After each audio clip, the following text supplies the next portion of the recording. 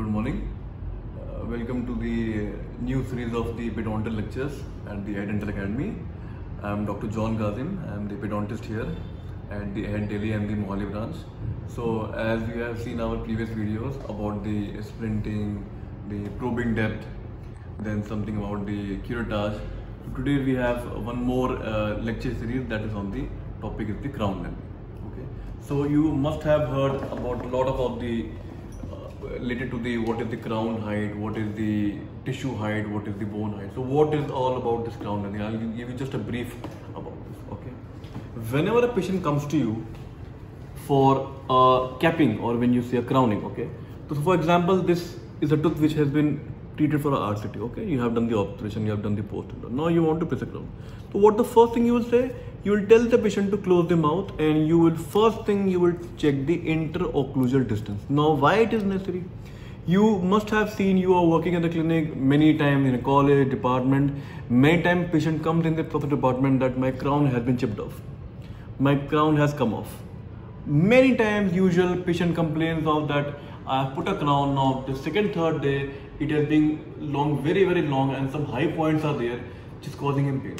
So why this crown chipping off, crown coming off so frequent? Why this bridge coming off, high point is so frequent? Why? Because we don't check the interocclusal height. This is the main problem.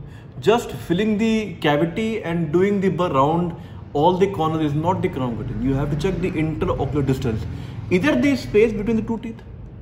For example, the most common crown in India is the PFM, porcelain fused to metal. Okay, people have it, people have zirconia also.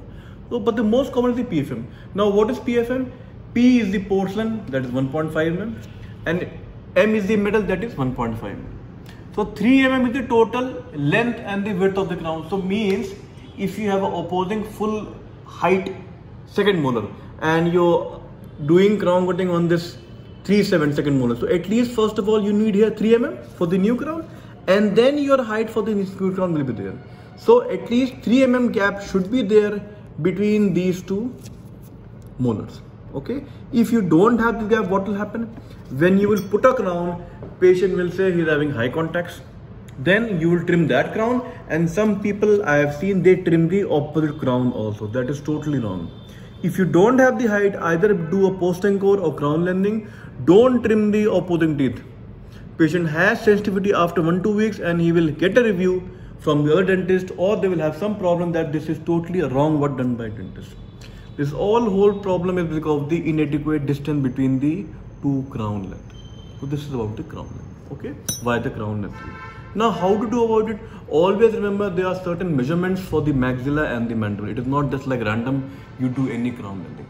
For maxilla you require more height, for mandible you require less height. Why it is like? Because in mandible you know you have a cortical bone, so bone is very thick. Maxilla you have a spongy bone, so bone shrinks very fast. So require more additional length of the crown. Okay. So now I will tell you what is the measurements, what is the total length of the all you require during your crown lengthening. This is your William probe. I hope you must have seen this marking and you are seeing this mark right now also. Whenever you do start crown lengthening, always measures this pocket depth. Always remember mesial, mid buccal, distal, then you go on to the lingual, as I told you in the previous video. Okay, why it is necessary? You want to see how much of bone is there. Okay, why to see bone necessary? Because you will take an X-ray. If the bone is healthy, bone healthy means it is around CJ or maximum 1 mm below CJ, bone is healthy, you can do adequately bone cutting. In crown lengthening, always remember bone cutting is very necessary.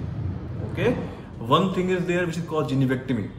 You just take a blade, okay, and what you do, you mark it like this, phacocervically, scalloping incision, and then you remove this part of the gingiva. This is gingiviectomy.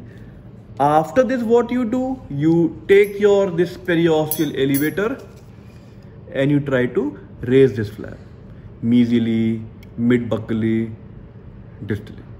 Okay, when the flap is elevated, you take your burrs, you take your this erotor or the micromotor. Mostly micromotor is preferred, and mostly the burr which is taken, always remember, is the flat end round. This is the most preferred burr. Okay, because the round burr is also good, but some articles say that the round burr creates some pitting. Okay, so mostly the flattened burr is mostly preferred for the bone cutting.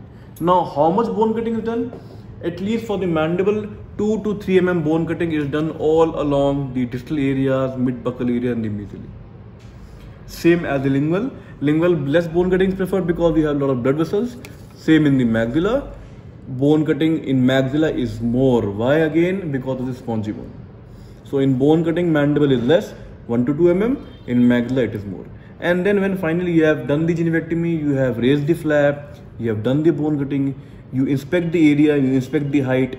If the adequate height is there, you can suture the flap. If you want more height, again you can elevate the flap and you can do the bone cutting in all the areas. Now, one question might be arising in your mind that why bone cutting is so necessary? We can just take this blade and we can march in gingiva, remove then get a height. Always remember, if you just do a gingiviectomy and you suture it, what will happen? Bone is at the same place. After 1-2 weeks, again gingiva will cover that place and you will have the same height as the previous. So in most clinics, mostly departments, mostly colleges, always a full crown landing is done only by bone cutting. You cannot do gingiviectomy and you will gain the height. Okay, you have to do the bone cutting in every cases. So main is the measurement. You have to measure the height. Now always remember, sometimes you have to see how much measurement of tooth should be there. It's a very common question in your NEET PG exams, in your interviews. At least 6 to 7 mm of bone of tooth should be there. In the maxilla and the mandible, at least 6 to 7 mm of the tooth should be there. So when the patient clenches his teeth like this and you check the distance, at least 6 mm or 2 mm or 7 mm of tooth should be there. If 6 mm of tooth is there, it means the tooth has an adequate height and you can place a crown, and also check between the intraocular distance. If you have intraocular distance 3-4 mm, you have tooth height 6-7 mm, you can go for crown cutting very easily. This is the one part. Second part, how much bone cutting should be there, and is bone cutting successful in every patient? Always remember, if the tooth or the part of the tooth which you are doing crown landing, if the x-ray shows that the bone loss is there and clinically you see that patients having grade 2 mobile, grade 3 mobile, crown landing will not be successful.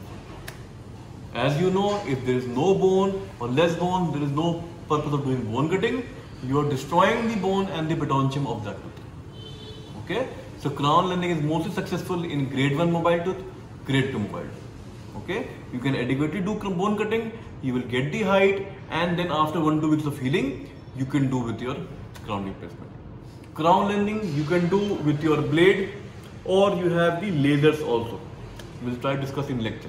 Okay, by both techniques you can do the crown landing. Always remember, this is a very frequent part of a clinical practice. The crown, the bridge, this very frequent comes in a clinical practice. Crown chip off, crown cutting off. So try to attend these lectures, try to come visit our academy to see how the students are working here, doctors are working here frequently, independently, directly on the patients, these procedures, and then you get a better insight on these patients. I hope you have got a better in view of this crown landing. We'll try to cover one surgical video also on this, so that you can get a more insight about this topic. Okay, thank you.